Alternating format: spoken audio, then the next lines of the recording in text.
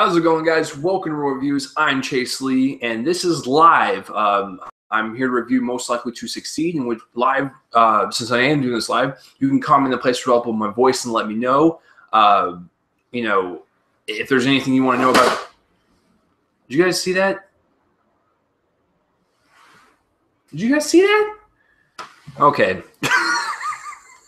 This is what happens when you do it live. Anyways, if you have any questions about the movie or whatever, if you want to ask me anything, just comment in a place for all my face. So I'm covering the Dallas International Film Festival, and so this is my 5th film of the festival, and I'm here to review that. So let me go ahead and describe it to you. It is a documentary. Most Likely to Succeed examines the history of education in the United States, revealing the growing shortcomings of conventional education methods in today's innovative world and exploring compelling new approaches that aim to revolutionize teaching as we know it. After seeing this film, the way you think about school will never be the same. And documentaries are really hard to review, like on a cinematography and like acting level, because they're real people. So it's pretty much just going to be about the idea of the movie and if it really conveys a side, both sides, what have you. So it is directed and written by Greg Whiteley, and he was actually at the screen last night. So I'm put this down. So basically, this film kind of goes through the history of education in schools. So it starts out with, a classroom and like learning a subject, and then, moving on to the next subject and stuff. And then we revolutionize into having a school with multiple rooms to where like one room will be math, one room will be science and stuff.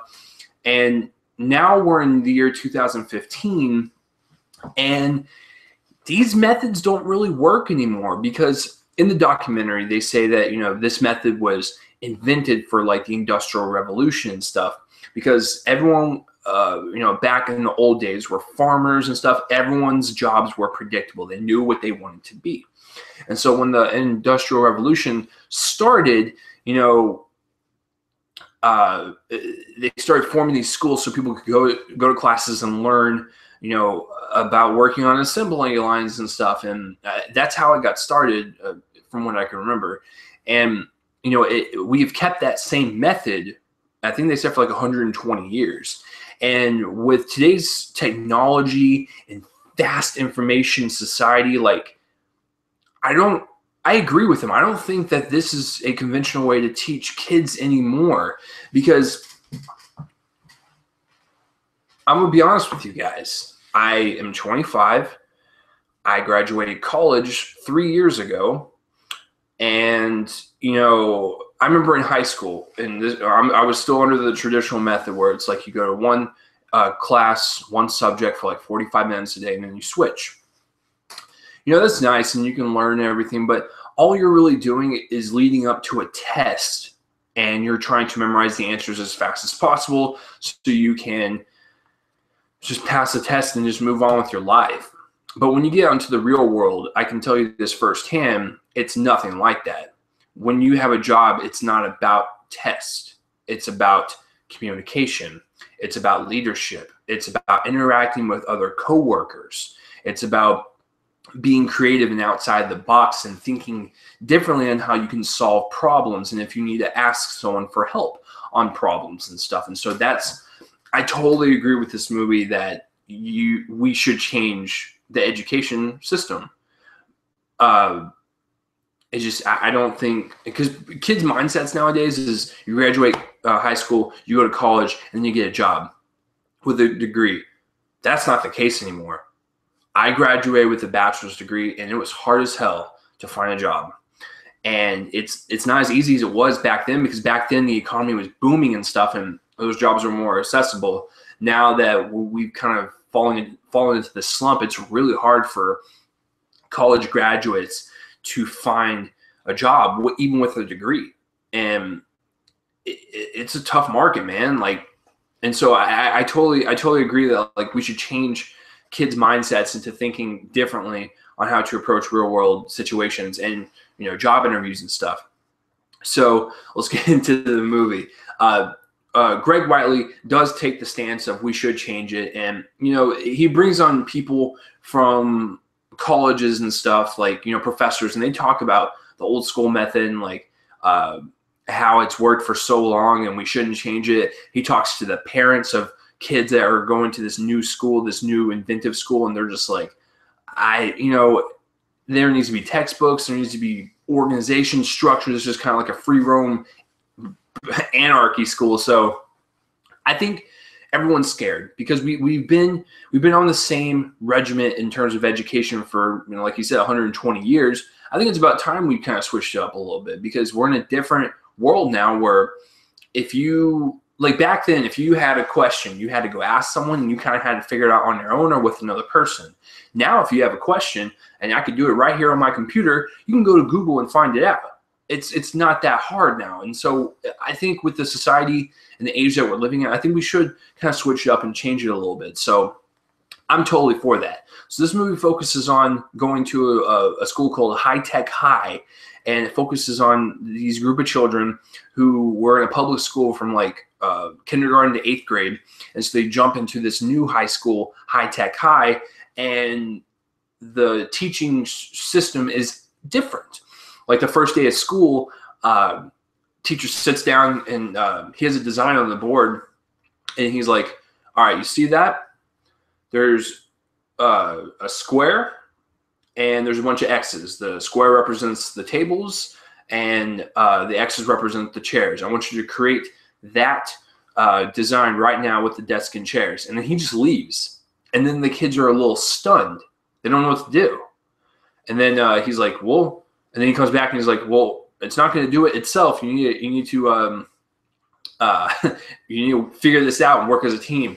And then they start doing it. And you kind of sit back, and most parents might scoff at him and be like, this teacher doesn't know what he's talking about. Like, he needs to sit them down and have them read books. No, I think what he was doing was actually really good, because when you're in high school, you're 4 years away from entering into the college life, and it's a completely different jungle out there, kids. So, he's kind of getting them ready for the real life, real world. Like, you need to be in an environment where you can work together, because most jobs, unless you work by yourself and solely by yourself, you're going to be working with other people, and you need to learn how to adapt to that. And you need to learn how to speak up and be a leader and be this strong voice in a community, in your community, and, voice your opinion, like, and kind of figure out how they're going to solve this and stuff. And I think that's really good life skills. And like I said, most parents of the kids, they do not, they're a little hesitant because, they grew up on, traditional methods just like I did. And, they're just a little hesitant at first, but I think we fear change. And so I understand why they're kind of scared, but at the same time, we don't know if this new system of teaching is going to fail, or if it's going to be even better than what's going on right now. I think that's what the director was trying to get across, is that we don't know if it's going to work, but we don't know if it's not going to work. We also don't know if it's going to be the same results as the old system. So I think those are the questions that he asked, and I think those are the questions that he presents pretty well to make you kind of determine, like, should we change the educational system? And like I said, I think that's what the director nails perfectly, is just kind of raising questions so we can kind of get the ball rolling on this and maybe try something new. And so it focuses on, this documentary particularly focuses on two people. It focuses on a very quiet girl who we see at the very beginning, and, kind of a little geeky guy. And, the quiet girl, when she starts first answering questions, where she's very quiet, she's very tense. But then when at the very end, like, she's actually directing her own play. And it's like, you got to be proud about yourself. Like, most parents would look at that and be like, well, they didn't learn anything. Do you know geography or history or anything? No, but they learn life skills, and it's actually going to really help them when they have job interviews and stuff, and really feel like they're a part of a team or whatever, instead of, because if she would have just been through a public school throughout the rest of her life, she probably would have been a very quiet bookworm, and it would have been really hard for her to, like, get out there and try to find a job and stuff. Because, guys, this is like 100% truth coming down. I am not the best at what I do. I'm really not. I consider myself an average filmmaker because that's what I majored. I majored in film. I consider myself an average filmmaker, and I'm learning and growing every day. The reason why I've gotten the jobs that I've gotten is because I have good work ethic. I work well with people. I can communicate, and I can like I said, I can gel with most people, and that's important. That's actually more important than skills. Is that you have to learn how to be interactive with people. Like that's the most important trait, and I think her growing into this very talkative person towards the end of the movie, it's like this school's doing something right, and you have to kind of just sit back and kind of think about that, and just like this school is not as bad as you think, So, but then the other guy, because this school has like an exhibition night where like they create something that's their test or whatever, and they display it to their parents and people in the town. And so this kid makes like a bunch of gears and stuff that kind of like rotate and like kind of all form and like all move in a uniform motion. So towards the end of the movie, he doesn't get his project done in time. And you know what he does? He perseveres himself, and he actually goes back to the school like 4 weeks into summer break, and he still continues to work on it and fix his problems and try to figure out what gear is going to work with this, what gear is going to work with that, and he finishes it. And you can't sit there and tell me that was not important. This kid, because that's what the school teaches. People make mistakes in life. It's a matter of getting up and trying to do it better. Like you make a mistake, you realize what you did wrong. You have to go at it 10 times harder than the second time and try to improve yourself. And that's what this kid did. Like he failed. He failed at the very end of the movie. And he explained to the teachers why he failed, and he wanted to continue to work on it. And what does he do? He continues to work on it, and he succeeds. This school taught him that. This school taught him that you're going to make mistakes in life, but it's all about how you get up and how you fight back and try harder and figure out your problem. That's fantastic. And so that's what this whole documentary is about. And so with the director, he does present both sides. Not so much on the public side, but more on this alternative teaching side. Like he has clips and stuff of old school teaching and professors and graphs and stuff, but for the most part, it focuses on this new school. And I think what he was trying to get at us was just kind of show us this new innovative way of teaching and kind of make us question our current education system right now. So good job on the director on that. And I know I rambled on, but I just want to tell you more about the story and like what was going on in this movie. So that's what I think about the directing and picking sides and whatnot, and really showing this new alternative way so it can make us question on what we actually want in the future. So acting, you can't judge acting in a documentary. It's impossible because they're real life people being filmed. Like they're not professional actors. So you can't do acting. Cinematography, I mean, all the interview shots were nicely lit, nicely shot, had nice depth of field.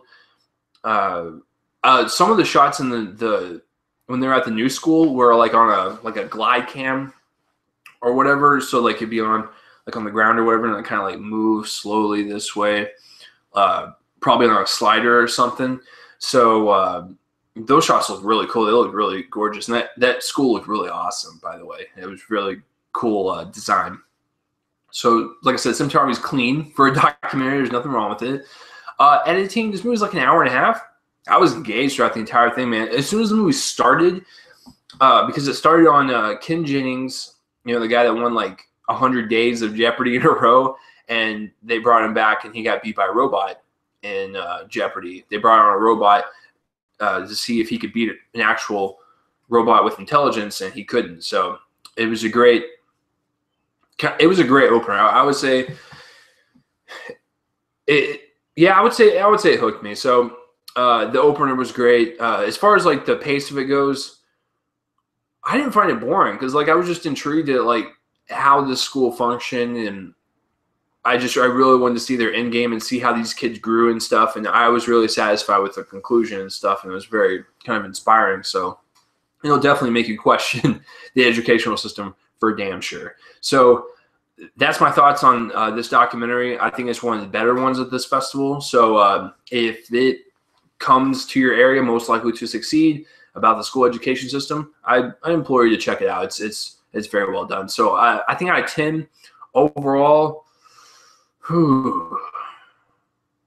I'll give it a solid 7.5 out of 10. And that's just my thoughts on it. I don't think it's like one of the best documentaries ever made. I'm not going to give it like a 9 or 10, but I think a 7.5 is pretty damn good. So have you seen Most Likely to Succeed? If you haven't, comment in the place available in my face and let me know. As always, thanks for watching Real Reviews. I'm Chase Lee, and this was another review live from the Dallas International Film Festival, and I'll have plenty more coming your way. So let me go ahead and play the outro music. All right. Goodbye, everyone.